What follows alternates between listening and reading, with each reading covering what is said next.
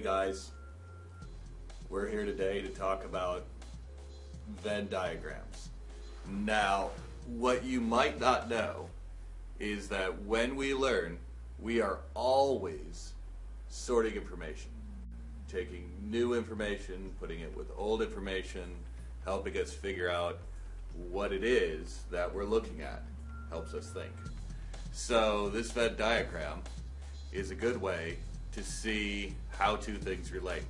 What we're going to do is we're going to have frogs in one part of the Venn diagram and toads in the other part of the Venn diagram.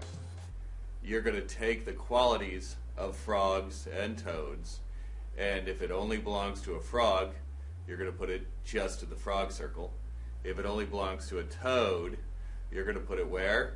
That's right, just in the toad circle.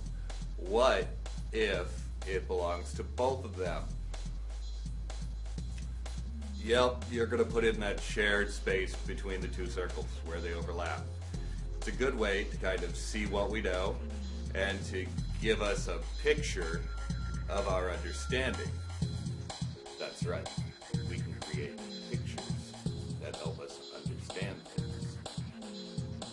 All right, well, now that we've talked about what a Venn diagram is, it's a way to help us organize data and information so we understand it better. Now, we're going to make one.